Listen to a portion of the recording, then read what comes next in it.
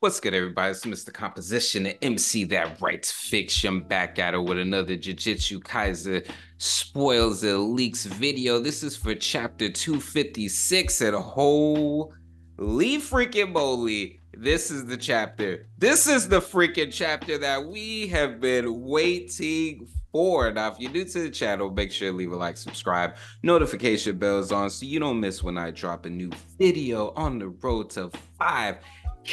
So let's look at this. So shout out to the person that did this dope Jujutsu Kaisen summary. Like, this is fire. But it starts off with a flashback where Gojo's talking about Black Flash, and he's asked why he can't use it. Gojo says that it only depends on luck for when someone hits it. Then he mentions that Nanami has a larger record than him, but in total wins, he would be the one winning. Gojo's fights usually don't last that long, so he doesn't get to use Black Flashes. And that's why even Yuji has used more Black Flashes than him in the future.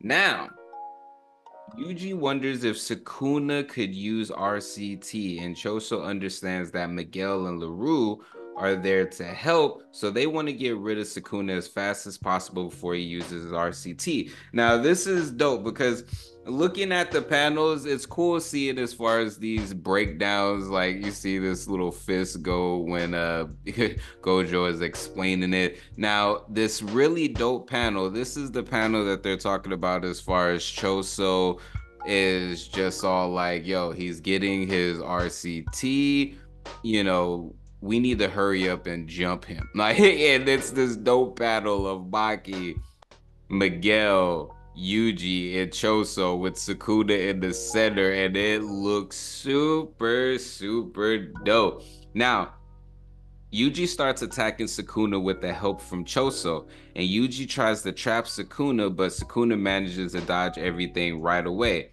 While he's falling back, Maki goes to try to stab him with her sword, but Sukuna is able to hold her sword and hits Maki with another Black Flash right away, which is poor Maki. Like, and it's funny because somebody said that it was a guardrail, and I'm just all like, I know they're trying to use everything, and at first I thought that this might have been some type of piercing blood type of attack, but in this panel you can see like the parts of the building or wherever it was pulled from, and I was like, oh, okay, well, Yuji, why would you think that that would be a good thing to use? Like,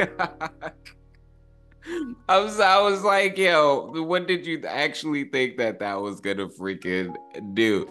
But it's dope, you know, because, and I can't, you know, show everything, but even with this part, as far as with Baki, poor Baki, man, like literally she's been hit with 2 Black Flashes from the King of Curses. I really don't even know if she's gonna be able to get back up, because there looks like she's also being slashed and different things like that, and I'm just all like, yo, what in the world is going on, man? Is Baki about to freaking die?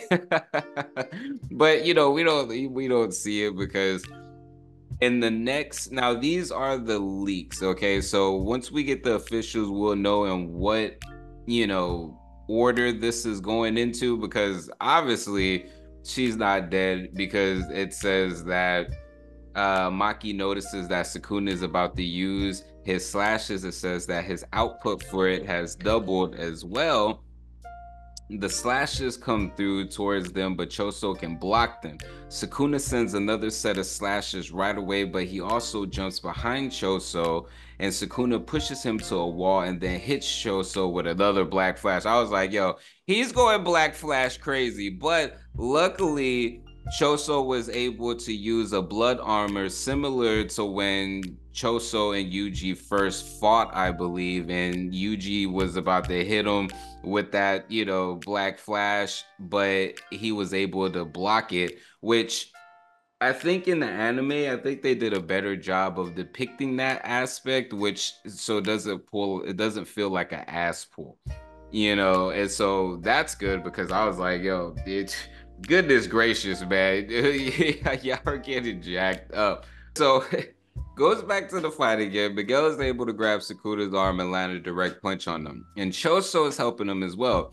Yuji appears in the fight and slams down Sukuna. Choso managed to reduce the damage by using his bud technique and using the armor from the upcoming punch. While Choso is holding Sukuna's arm, Yuji lands a direct punch on Sukuna's face, making him fall back. Choso says it doesn't matter how many times Sukuna lands a black flash.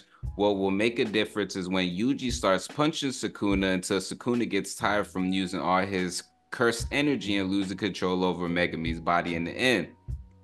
Miguel says that him and LaRue should, head out. They've done all they could do, but LaRue says he has one last thing he needs to do. Now it goes back to Yuji fights Sukuna, and Sukuna throws Yuji onto the ground, but Yuji hits him with a piercing blood, which is crazy. Sukuna pushes Yuji away from him, but Yuji stands back up. The narrator mentioned how Mojito was able to sense back then in his fight with Yuji when Yuji was about to hit a black flash. But Sukuna was focused on something else that he noticed. Now LaRue shows up and he's able to get a hold of Sukuna as he tries to do so.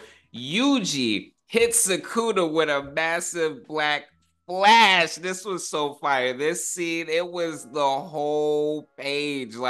And of course, for the main character, we need this, but the narrator mentions at the end of the chapter that Yuji has awakened now with landing this massive black flash. Now, the word awaken, because we've just all been like, yo, when is Yuji gonna actually, and it looks like this is it. Man, the best part is this Yuji black flash on Sukuna. It was so satisfying to see. Now the question's gonna be whether or not this really does some damage to Sukuna. We didn't see Sukuna's face or anything like that, so that's why I'm curious to see. So let me know what y'all think about this chapter in the comments below, man. This is a crazy chapter, man. Anyways, we'll have a chapter review so that way we could be able to